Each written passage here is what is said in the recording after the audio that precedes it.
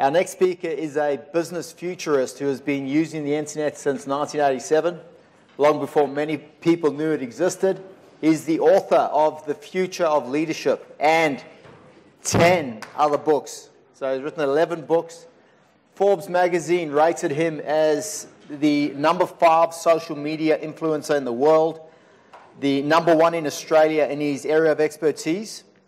For a glimpse into tomorrow's world, please welcome speaker, author, and chocoholic, Gihan Perera. Thanks, Kurt. Thank you, Kurt, and welcome, everyone. I do want to give you a bit of a glimpse into the future today because, of course, doesn't everyone want to know what's coming up in our future? What would you like to know? How long are you going to live? Who's the next Polly that's going to get kicked out of Parliament? Somebody always wants to know about lotto numbers. So what if I told you that I recently came face-to-face with the future in the most unexpected way when I went on a journey into my past? See, a couple of years ago, I went on a holiday to Sri Lanka with my parents. Now, this is a country where I was born, but I hadn't been there for more than 30 years. So, as you can imagine, it was quite an amazing experience. Sometimes I felt inspired. Sometimes I felt crowded. Sometimes I even felt tall. It was great. You know, Sri Lanka is more famous for tea than coffee, but really, it's just a country of 23 million short blacks.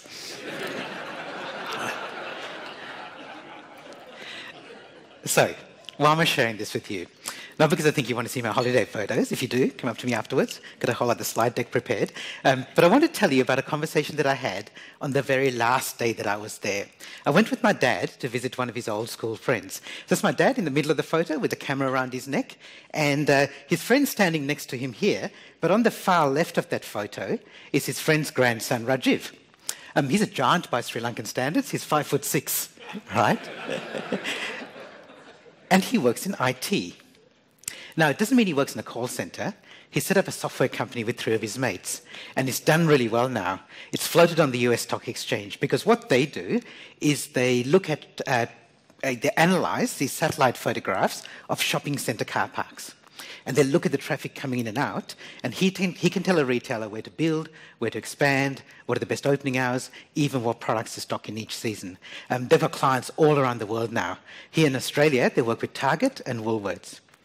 So there are a lot of people who will tell you how the world has changed, but I reckon when a bloke in boardies and sandals, working from his home office in Colombo, Sri Lanka, can tell me what I can buy in my local Woolies in Perth, that's when we know the world has changed. Do you agree?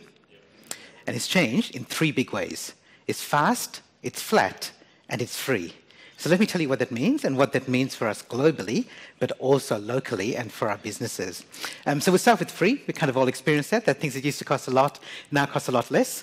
You know this if you've downloaded a song on iTunes or Spotify instead of buying the CD, or you download an ebook to your Kindle instead of buying the paperback. I always like to look around, just look at the Gen Ys going, what's the CD? What's the paperback? Just true confession time here. Who's ever walked into a shop, tried on some clothes or tested some technology, knowing fully well that you're going to go home later and buy it online for half the price? Yeah, right, okay. So every time I ask that question, more people put up their hands. And this is what's happened. Our world's become a lot more competitive because of it.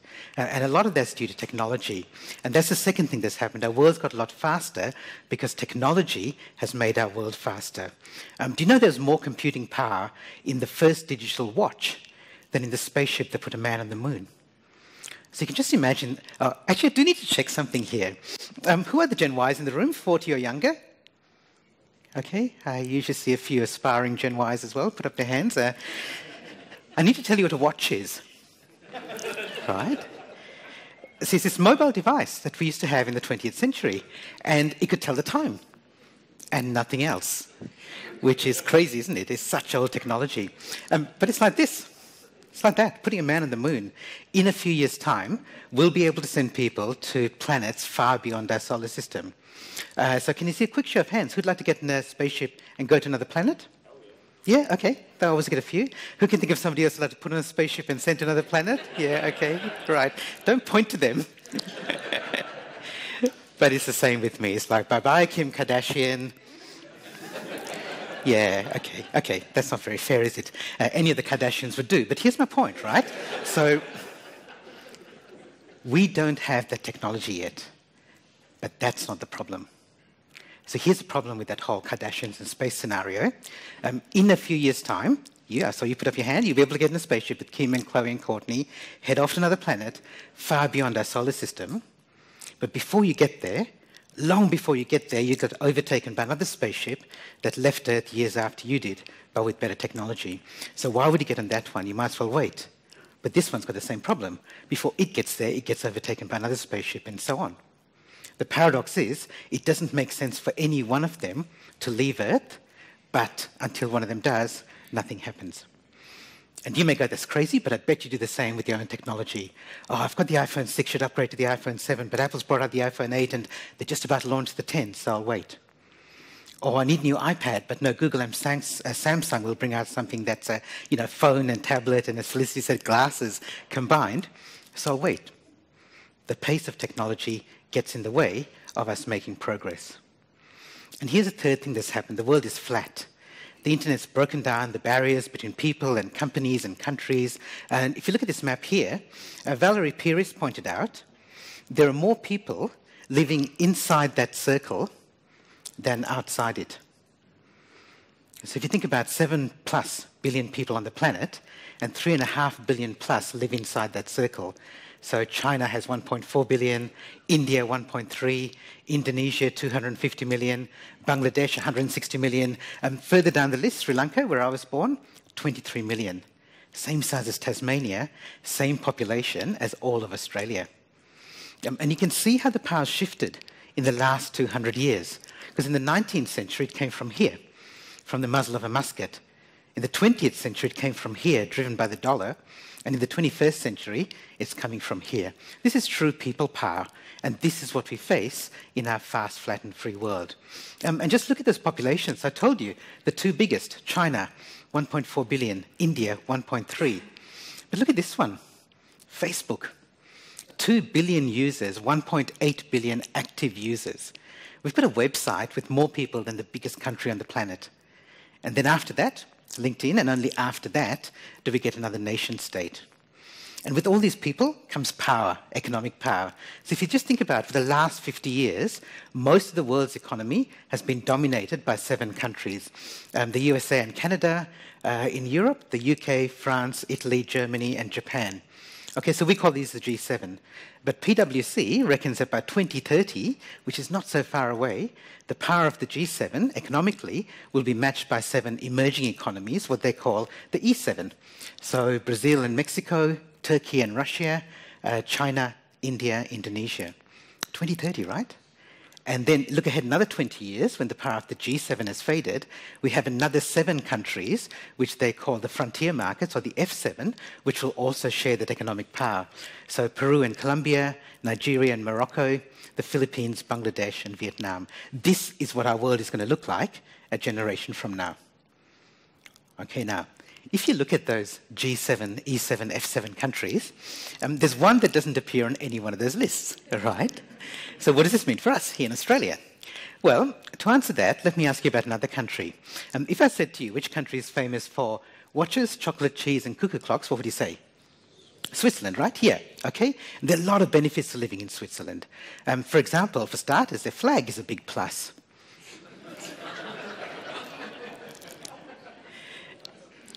I'm just going to say thank you to the few people who laughed at that, because when I road tested that joke on my 12-year-old niece, she said, if they laugh at that, they're just being kind. So my point, and I do have one, is that some people are calling Australia the Switzerland of Asia. And it's not a bad analogy, right? Because if you think about anywhere in the world that you could choose to live, what sort of things would you look for? A country with a democratic government, still a reasonably strong economy and a good financial system, and a strong currency, or at least a stable currency, and a few other things that make our little country in its own little continent, girt by sea, but right on the doorstep of this Asian century, one of the best places in the world to live and work right now. if we take advantage of what this fast, flat, and free world means. And the big thing for us, for business owners and leaders, is to understand that it's not just about technology, it's about the fact there are more people now who say, I matter. And I don't mean in an egocentric, I'm the center of the universe kind of way, because I'm sure you know people like that. I hope you're not people like that. But these are the people who are innovative and inspired, who don't wait to be told, who don't wait to be asked, who don't wait for permission. These are the people who are going to be our future leaders. People like this. These are two young Australian girls who run Charlie's Crafty Kitchen. Anyone heard of them? Okay, so let me tell you about 8-year-old Charlie on the right, her 5-year-old sister Ashley on the left. They're based here, but they have one of the world's most popular food and cooking YouTube channels. Millions of visitors every month. And it's all free because it's on YouTube. But because of all the traffic that they get, they've earned themselves a little bit of pocket money from Google advertising. Yeah, so this is true, and this is possible now. But the point is, it couldn't have been done 10 years ago. Because 10 years ago, TV still used to control visual access to the masses, but it doesn't anymore. So this is my little niece, my 7-year-old niece Maggie with her dad, my little brother. So she's grown up as a digital native. She only knows iView and online video, and I was babysitting her recently, and I said, Mags, would you like to watch some TV? And she said, no thanks, because you can't choose. Right? And you think it's not just TV, it's things like newspapers, which used to control access to not just news, but things like real estate and jobs and entertainment, but it just doesn't anymore. Because now we can control and influence where you might go for your next holiday, where you might go out to eat, even where you might get your next job. Okay, so this is what's happened. We have a fast, flat, and free world, and more people who say, I matter. So let's do a little bit of crystal ball gazing and look at how we can become fit for the future. And thank you, Kurt, for saying that I'm a futurist, which I am, and I put that on my website, my business card. But I always feel like I need to establish my credentials. So people don't really know what a futurist does, so I think what I need to do to just establish my credentials here is predict the future myself.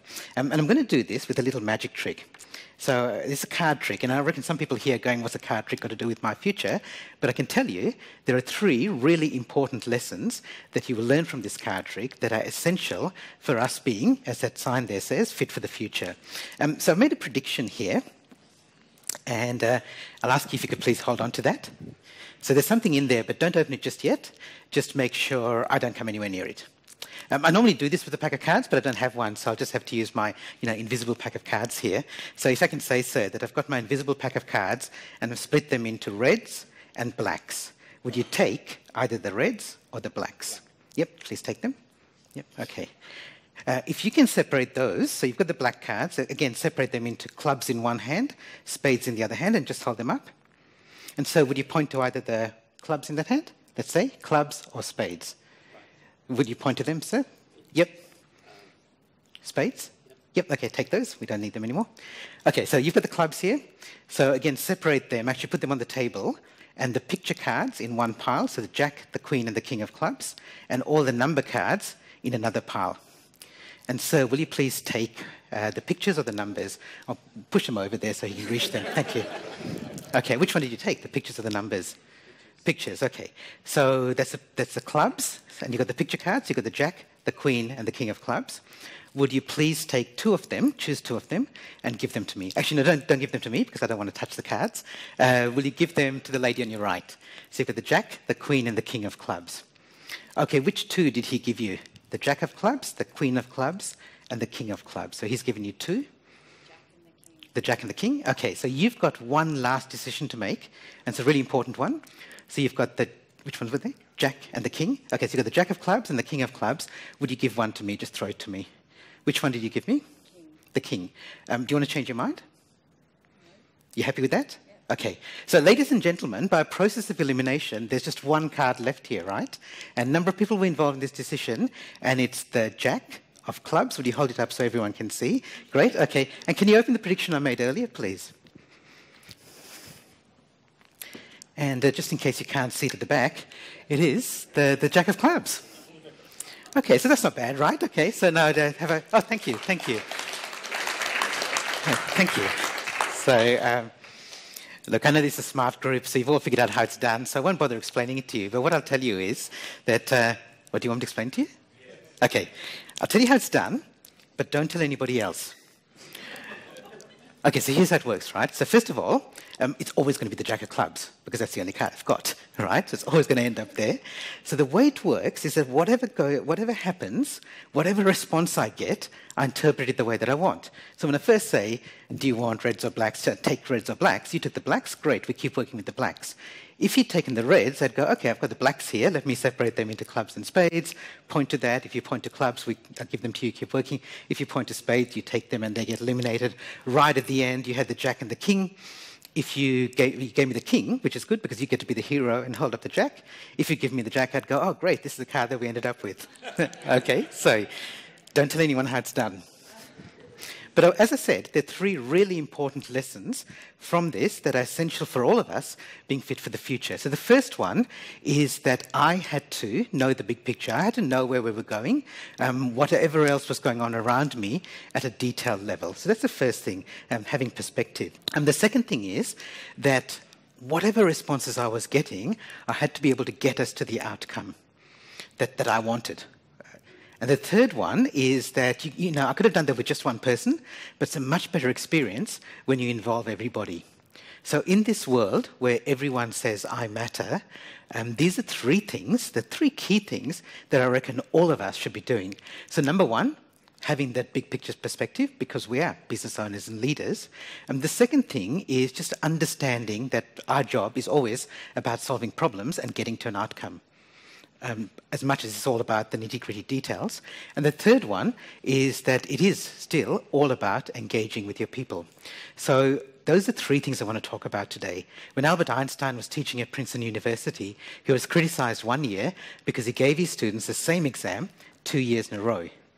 But he said, the questions are the same, but the answers are different. Now, I'm no Einstein, but I reckon the same thing's true now. That some of the questions we're asking about how to get clients, keep clients, reward loyalty, build our business, lower expenses are the same as we've always asked, but some of the answers might be different. So let's have a look at some of those questions and answers. So let's start with this first one, which is first one is about big picture perspective. So I've got a bit of a puzzle for you here. And this puzzle's got cards, and they're a little bit different from the other cards. So let me just explain the instructions, and then I want you to tell me whether a statement I'm about to make is true or false. So you can see, stand up here, you can see, so these cards all have a picture on the front and a color, a solid color on the back. So you can see the back of number 1 and 3, which is red and yellow, and you can see the picture on the front of the other two. And I make this statement that every red-backed card has a dragon on the other side. And I'd like you to tell me whether that's true or false. Now, you don't have enough information yet to be able to tell me. You need to turn over some of the cards. Obviously, you could turn them all over, and then it'll be easy. You could tell me, but you don't need to turn them all over. So what I'd like to know is, what's the minimum number of cards? What cards must you turn over to be able to tell me whether this is true or false? So I'm going to play a little bit of funky music, and I'll give you 30 seconds to talk to the people next to you. Which cards must you turn over to be able to tell me whether that's true or false? All right, let me tell you the answer. Okay, so you obviously need to turn over number 1. Yep. You don't need to turn over number 3 because it doesn't matter what's on the other side because it hasn't got a red back. You also don't need to turn over number 4 because if it's got red, it actually doesn't give you extra information, and if it doesn't, it becomes like number 3, it's irrelevant. But you do need to turn over number 2. Okay, so that's the answer, 1 and 2. Did anyone get that? Okay. Yep, good. Okay, so there's usually a few who get it. Okay, so here's what happens. Most people get number 1. They don't get number 2 because there's no red, there's no back, and there's no dragon. And I reckon when we're looking into our future, there are 2 kinds of futures. So one is, like number 1, where you can see it, and you may not know exactly how to get there, but at least you can see it. And the second kind is a kind that you can't see. And that's where we have to be nimble and agile and flexible and ready to move into a future that we may not even be able to see. So we need a different kind of skills than what we've had in the past. Now, the Institute for the Future has done some research and they've identified 10 key skills for the future workforce. These are things that can't be automated, can't be outsourced, help us be future-proof for ourselves, that our team members, and for our businesses. So I'm going to show you what those 10 are, but I reckon you probably can guess what some of them are. So I'm going to give you 30 seconds to talk at your tables. What do you think some of the skills of the future might be? Okay, what do you get? So just call them out like you got Tourette's. What do you reckon? What was that one? What's the story? Coding. Coding is why, yeah, there is one that's related to that. What else? Environmental. What else? Adapting. Yep. Okay. What's that one? Flexibility. Yeah. Okay, so let me show you what the Institute for the Future came up with. And I know I didn't give you a lot of time. So I've grouped these into 3 areas. So the top 3 are about taking information in. The next 4 are about using that information, and the last 3 are about relating to other people. So here's one. I'm sure everyone got this one, even if you didn't call it out. Cognitive load management. Yeah? Okay. Okay, let me try this one here. Transdisciplinarity. Okay. Okay, this is not going as well as I thought. Let me share what they are. So things like coding comes under computational thinking. Things like adaptability, as someone said, novel and adaptive thinking. Things about the environment are more about being having diversity and social intelligence. So some of them actually you would have got. So things like cognitive load management are about the fact it's information overload and getting stuff done with this huge amount of information that's coming our way. New media, so we just heard from Felicity about some of the new media coming our way. So it's just making sure that we remain literate and have literacy in that area. Creativity and innovation is all about novel and adaptive thinking. That one that's up there. So the 3 that I want to look at in a little bit more depth is this one here called transdisciplinarity, which I'll tell you what that is in a minute. This idea of having design thinking, which is knowing where you want to get to and then figuring out the process to get there. And the other one is about diversity and social intelligence. So it's understanding the motivation behind people's behavior. So let's look at this first one, which is transdisciplinarity. It's a big word, but it's a very simple concept. It just means looking at stuff that's outside your industry and applying it, and your business, and applying it to yours. So I think of it as just simply being a connector. So look at technology, trends, ideas. Even if they don't seem to apply, how can you make them apply? So I'm going to show you a little bit of a video here. It only goes for about a minute, and it shows you some of the things that might be coming up in our world by about 2030, and very few of them have an immediate and obvious connection to building. But I reckon you can probably find some connection somewhere. So let me just play that video, and then we'll talk about it.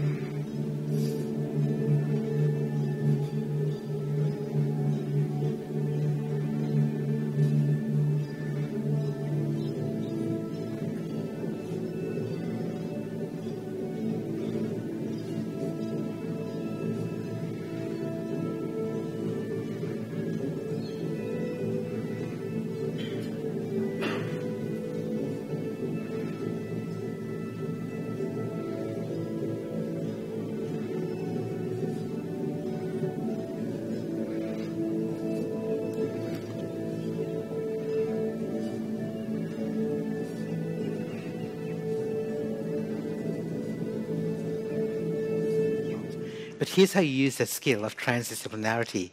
And I'm just going to demonstrate it here with one example, not from this industry, but I'll take one from healthcare so that you can then apply it with some of your creativity at your table. So I'll give you the chance to do that. But let me give you an example from healthcare. So I do quite a lot of work with healthcare organizations.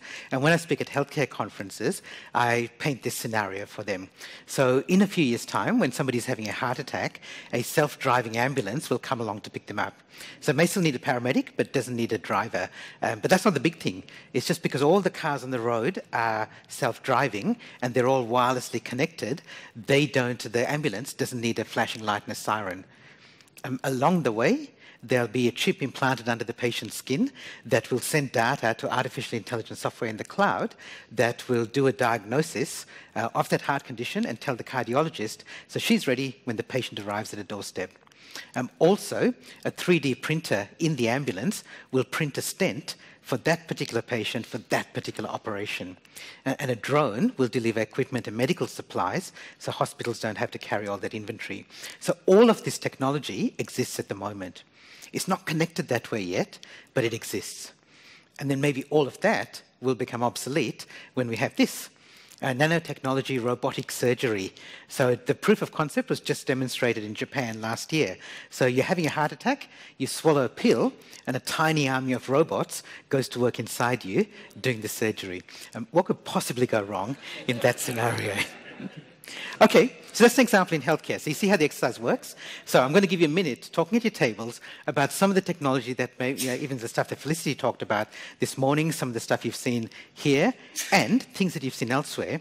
How could that apply to obviously the building industry, building and construction, but also to your own business? I'll give you a minute to do that now. Okay, so I hope you do that exercise, not just here, but I hope you take it back and do it regularly with your teams as well, because that will help you remain current and understand, even if things are a little bit further in the future, at least you have some idea of what's coming around the corner. The second thing is this, that it's always been about getting to the outcome and solving people's problems. So whatever you're doing day to day, always remember that eventually you're solving a client's problems. This is the head of Google's global education. He goes around and speaks to school kids, and he says that when he does that, he never asks, what are you going to be when you grow up? What he says is, what problem are you going to solve? And I reckon that's a pretty good question for all of us in business to be asking as well. What problem are you going to solve when you grow up? Because being successful in business and being fit for the future is always about solving problems. Your team problems, your customers' problems. And you don't have to solve all their problems because people have got lots and lots of problems. You don't have to solve them all. You just pick the ones that you're best equipped to solve. For example, I've recently started working with a personal trainer. So this is a before version that you see here. And you know the way the personal trainers advertise? So they always say things like, are you overweight? I can help you lose weight. You never see a personal trainer that goes, are you fat and ugly? Would you like to be just ugly? Okay. So you get to pick which problems you're going to solve and leave the others to somebody else, right? Now, it's just that the way you solve problems has changed now. So let me share with you two quotations from two of the greatest thinkers of the 20th century. Albert Einstein said this, you might have seen it, imagination is more important than knowledge. And boxer Mike Tyson said this, everybody has a plan until they get punched in the face. Okay. And the thing is, there are so many things that are coming along and could be punching us in the face that some people think it's not worth doing any planning. Now, that's not true. And I really love that this afternoon you're actually going to spend some time putting together an action plan for what you're going to do. In fact, some researchers, Dr. Heidi Grant Halverson and her colleagues, have come up with, they've done some research into what works now. How do you plan and how do you succeed in this fast, flat, and free world? And so she's written this little book, so it's only a little book, called 9 Things Successful People Do Differently. And this is all about planning, goal setting, and getting stuff done in a fast, flat, and free world. I'm not going to share all 9 of them with you, but I'll share with a couple of them with you, a few of the ideas. So it's a small book. It's easy, just download and read it, but let me share with you a few of the ideas from it. The first one, the researchers did this with university students in the US. They were going home for their Christmas holiday, and the lecturer said to them, if you'd like to get extra credit for this course, then write an essay about what you did on your vacation and send it to me 3 days before Christmas. So they had to do it while they were on holiday. And everyone was given that instruction, everyone was given that opportunity. But half the group was also told, think about when you're going to actually write that essay. And they just had to think about it. They didn't have to write it down. They didn't have to put it in their calendar. They didn't have to tell the lecturer. They just had to think about it. And what they found was those people were more than twice as likely to hand in the essay. So Dr. Grant Halverson calls this seizing the moment. And what they find is that the people who make time and schedule their goals in their calendar are more likely to achieve them. Now, you might go, well, duh. But I reckon if you look at your calendar, you'll see it's full of phone calls, appointments, and meetings. Most people's calendars are full of other people's goals.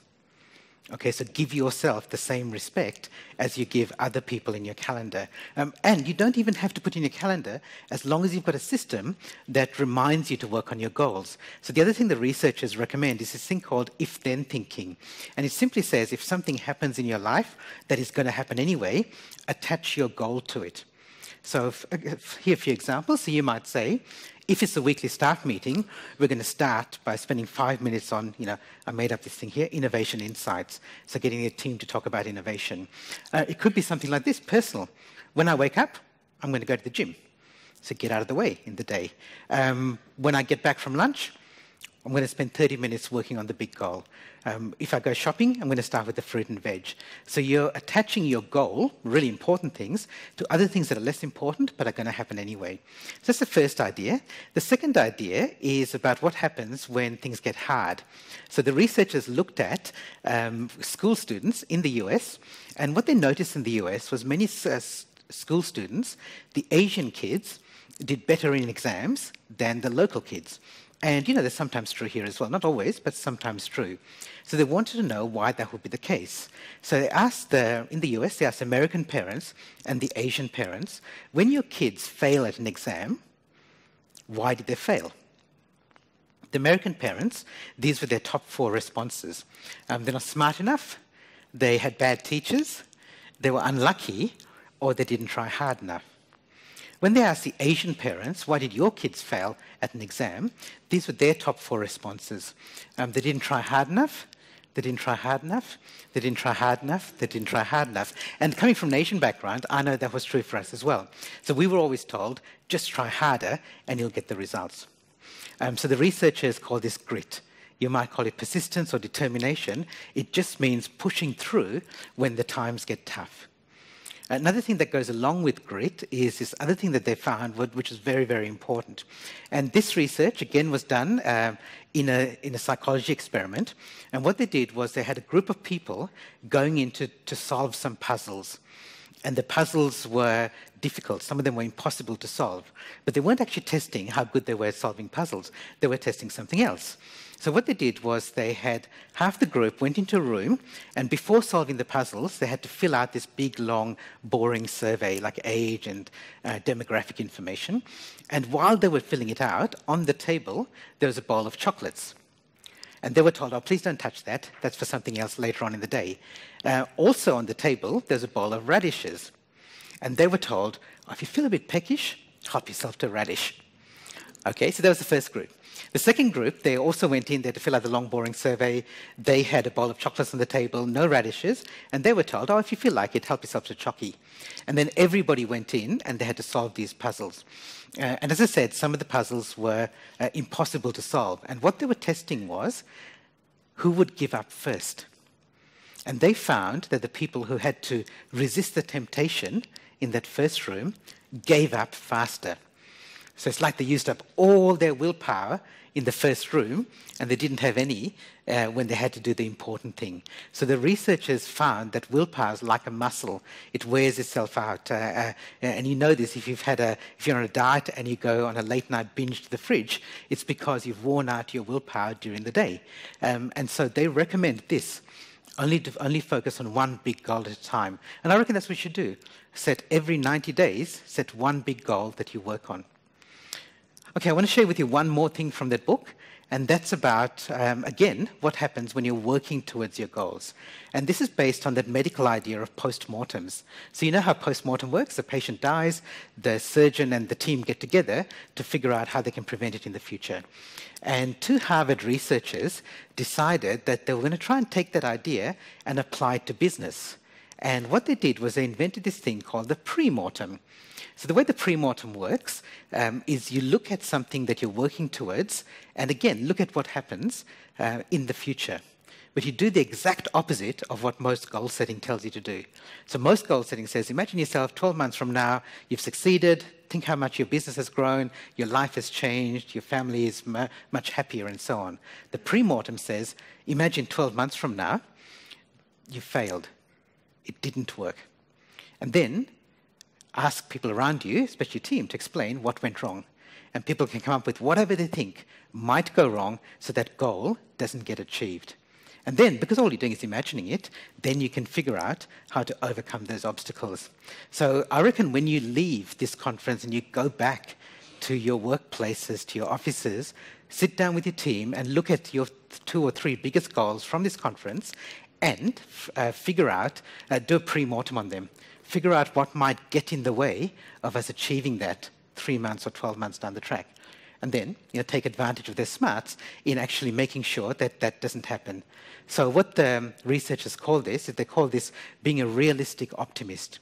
So definitely set stretch goals that are a little bit out of your reach, but be realistic as well so that you can anticipate and overcome the obstacles that come your way. So, as I said, that's a book from Dr. Heidi Grant Halverson, 9 Things Successful People Do Differently. It's a really easy read. I've shared 4 of the ideas here with you. I reckon you should look at the others as well. Here's a third big area. The third big area is about involving everybody, especially the people within your teams. Because we tend to think that as business owners or leaders, especially if you're in business for a long time, we think we know everything. But we do live now in the age of access, where people have more ability to influence than ever before. Let me tell you about when we first came to Australia. So this is a picture of us a long time ago. So that's myself, my 2 little sisters, and my little brother, 3 years after we came to Australia. So we got accepted for immigration. We arrived in Australia in 1976. We got accepted for immigration in 1975. And the reason we didn't come straight away was, as you can imagine, there's a whole bunch of bureaucracy and paperwork and interviews and stuff to go through. So in that time, my mum bought us this little book about Australia, and she made us read it every day. So we learnt about Captain Cook and Burke and Wills and Ayers Rock, as it was called at the time, because my mum said to us, when we get to the immigration interview, they're going to ask you lots of questions about Australia, and if you get any of them wrong, they won't let us in. Right? Now, I don't know whether she really believed that or whether she just wanted us to learn a little bit more about the country where we're going to spend the rest of our lives. As it turned out, it didn't matter because we went to the Australian Embassy, lined up with everybody else. The guy in front of us was asked who was the first Prime Minister of Australia, and he said, I don't know. And the immigration guy goes, congratulations, mate, welcome to Australia. So the reason I'm sharing that with you is because one of the things I remember reading about in that little book was about this, the Royal Flying Doctor Service and the School of the Air. And as an 8-year-old kid, I was amazed. Here were these other 8-year-old kids in this other country, and they didn't have a school anywhere near them, but they were still able to get an education. So now we call that e-learning or virtual learning, online learning, but we invented it here 100 years ago. We still have the School of the Air, but we also have these massive open online courses, MOOCs. Has anyone done a MOOC? Can I just ask? Attended one? Okay, so just a couple of people, right? I reckon you should. because you could be in a class with 100,000 other students, but you get individual attention as well. But don't start with the big ones. Go with this one here, opentostudy.com, which is backed by a number of Australian and New Zealand universities. It's really high-quality education for the public, and it's available free to anybody with an internet connection. The reason I'm sharing this with you is for two reasons. So one is I really want you to try it out, and maybe you'll find some stuff that's worthwhile, allowing your teams to do these courses as well. But the second thing is that this is done by professionals. So these courses are created by university lecturers and tutors. But it's not only professionals who can create high-quality stuff anymore. So that expertise, which we used to take as part of our business, and that's what clients pay us for, is now stuff that can be done by less professional people as well. Here's one who actually does work in the education sector, but it's not part of his job. Eddie Wu is a Year 12 maths teacher here in Sydney, and one of his students broke her leg, and she had to be in hospital for a while, and he didn't want her to miss out on her maths study in Year 12, so he's just set up a webcam at the back of his classroom, just started recording his classes. And he set up this website, WooTube, and it's become a worldwide phenomenon because all he's doing is making what he's already doing and making it available to the world. So I did something like this on a much smaller scale. This is my partner, Nikki, and her 18-year-old daughter, Abby. So it's actually quite a nice photo of Abs. We don't have that many because, you know, she's a teenage girl, so she doesn't like being photographed in the wild. At the moment, she's doing first-year uni in Perth. But for the last 2 years, she was doing Year 11 and 12, and one of the courses that she was doing was this one, 8-hour maths methods. And I don't know if anyone's actually had somebody recently gone through that. It's pretty advanced stuff, right? Like binomial, probability distributions, differential calculus. And I did that. When I studied it in Perth 30 years ago in high school, that's what I studied as well. So when I'm at home, I was able to help Abby. But because I travel a lot, that wasn't always possible. So I created a little website where all I did was work through a whole bunch of differential equations, solving them and speaking through how I'm solving them, and I published it online. And I did it for Abby and her friends, but I've left it there because why not? It's free, and it allows other people to get access to that. So this is what's happened. It's not just the professionals who are now making their expertise available. It's passionate amateurs who are just doing it because it's somebody that they care about. And this is what's happening in our society. Individuals have more power than ever before. Let me show you this graph here. By the way, I have a maths degree from the University of Western Australia, and that means that by law, I have to show at least one graph in every presentation. All right, so this is what our population looked like a generation ago. Okay, so lots of babies and young people, not very many older people. The last time we did a census, well, one that worked, it kind of looked like this. So more people at different ages, and the ABS predicts that by 2050, it'll be even more so. Okay, that has two important consequences. So I reckon one of them is pretty obvious. It's that we have an aging population. But the second one, which is not so obvious, is that for the first time, we've got 4 or 5 generations of people working together in the same workplace. And I reckon that's really interesting. It creates some really interesting and exciting opportunities, but also some interesting challenges as well. And as anyone who's ever tried to communicate across different generations, there are some interesting challenges.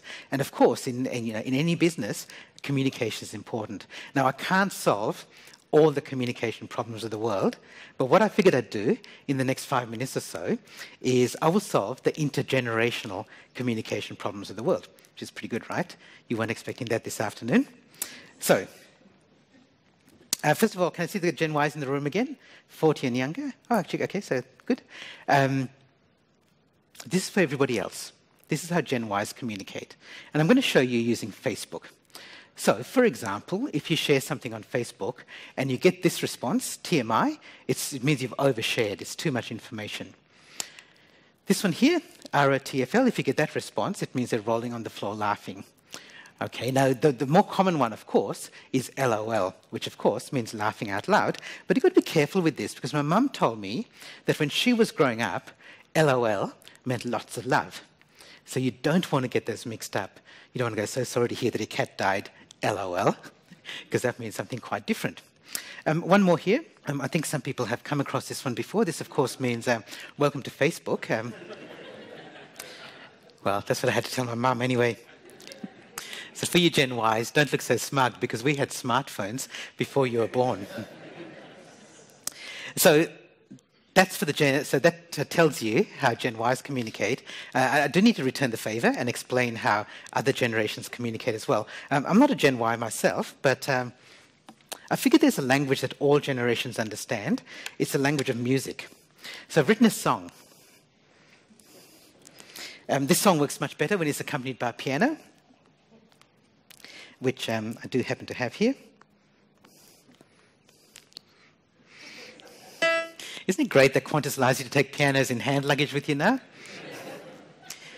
Can you just amp the bass, please, a bit, David? Actually, no, don't do that. I have no idea what that means. I've just always wanted to say it. All right, let's see if I can get the right key here. La, la, la, la. They mentioned that I can't sing. All right, let's see if I can get somewhere near the right key. La, la, la, la. Ooh. Actually, that is all I know how to play. So this is for the Gen Ys in the room. If you're not a Gen Y, you have my permission to sing it to any Gen Ys anytime you come across them. I call it How Old People Think. And old, of course, is anybody who's older than I am, which is 25.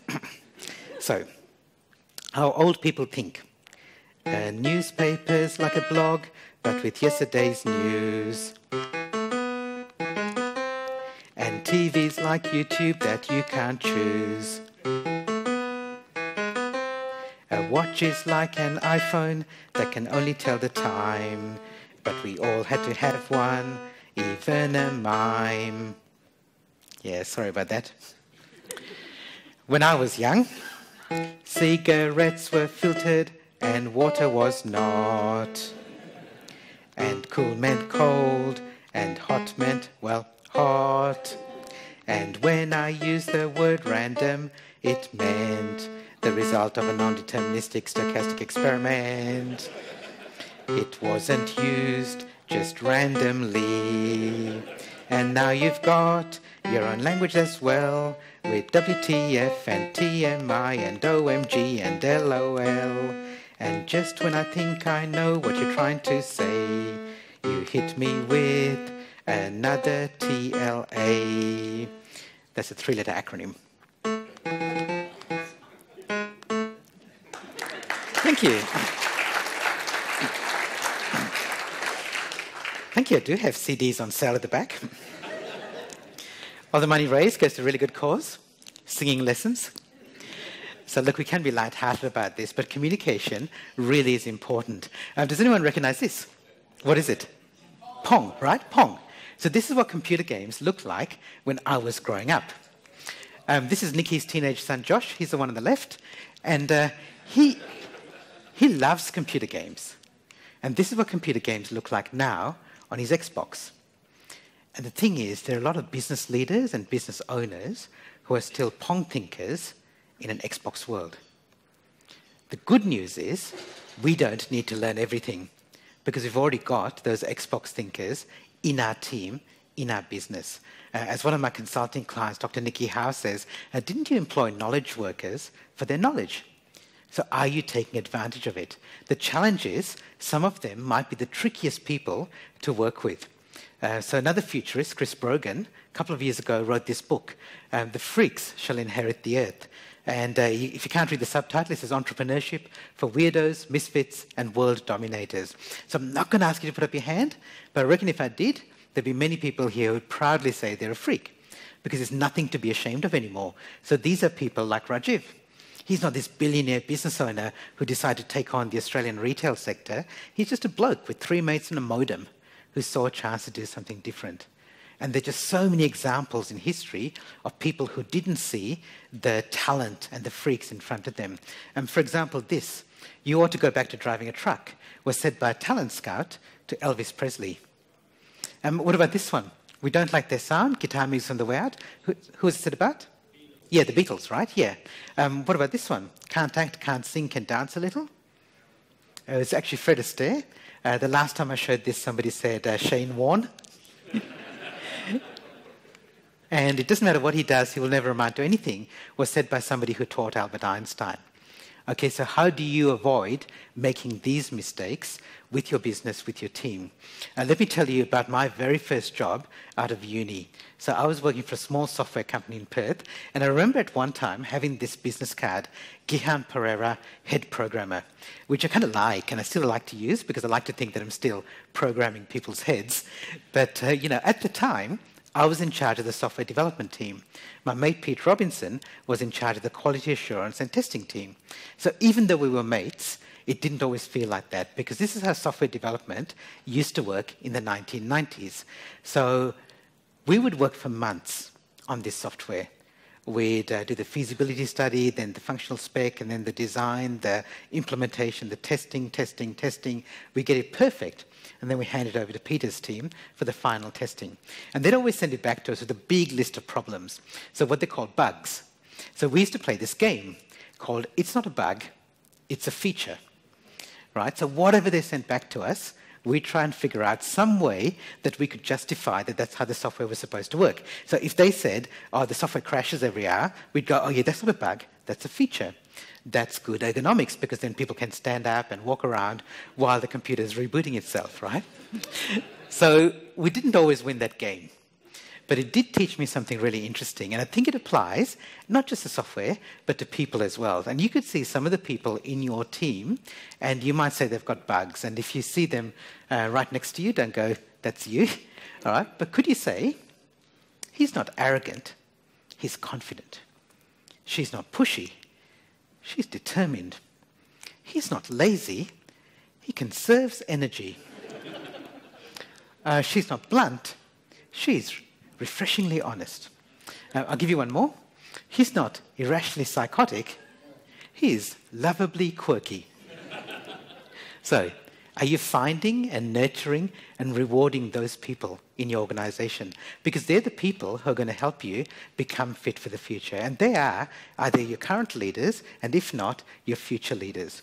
So we talked about those three things. We talked about you having the big picture perspective. We talked about you always focusing on solving problems. And we looked at engaging your people more deeply.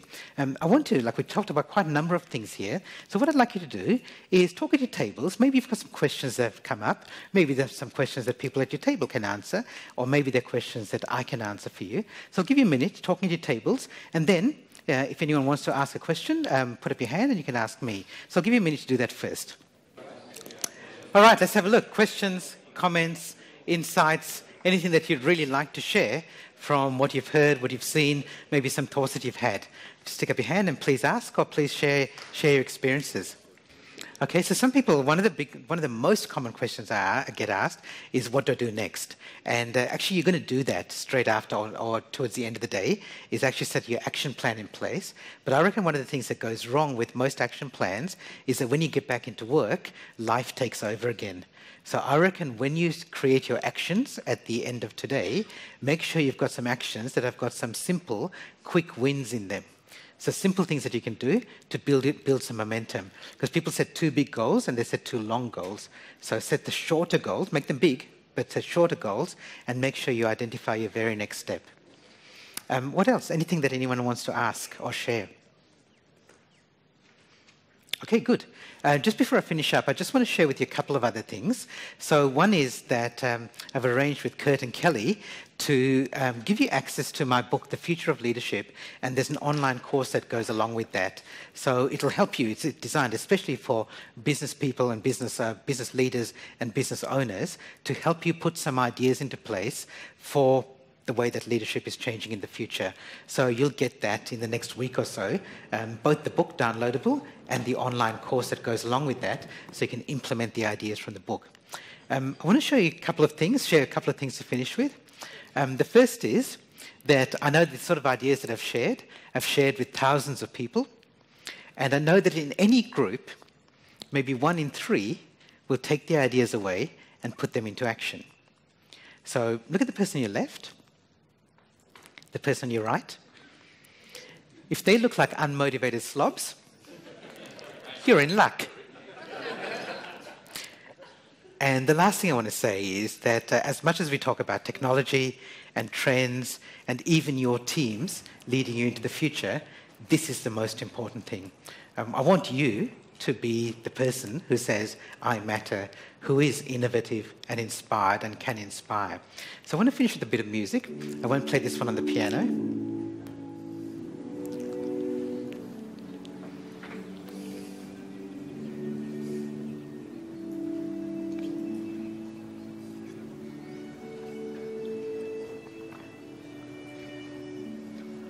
I have 5 questions for you about this music. Number 1, does anyone recognize it? What is it? Pachelbel's canon. It is, it is a canon and gig in D major for 3 violins and bass, but for today I'll accept Pachelbel's canon. Thank you. Question 2 you've kind of answered already, which is who composed it. It was Johann Pachelbel, a German composer. Question 3 is a little bit harder. When was it written?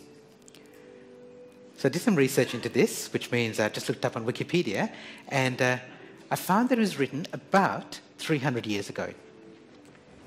Question 4, what else did Pachelbel write? See, I think it's really interesting. When I did my research, I found that he was prolific. He wrote a lot of music. And I guess if you know a lot about classical music, you probably know some of the other stuff that he wrote. But for most of us, this is all we know.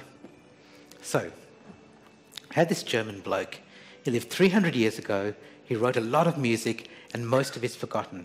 But every day, he touches the hearts and lives and souls of thousands, maybe hundreds of thousands of people. So here's my question 5 for you. How will the world remember you 300 years from now? Because I reckon if you really embrace this idea that I matter, decide, where will you matter? Is it just at work? Is it home? Is it for the wider community? For whom will you matter? Is it your team members, your clients, your family, the world? And for how long will you matter? Today? Tomorrow? The rest of your life? Maybe 300 years from now. I matter, you matter, and we matter. The time to matter starts now. Thank you.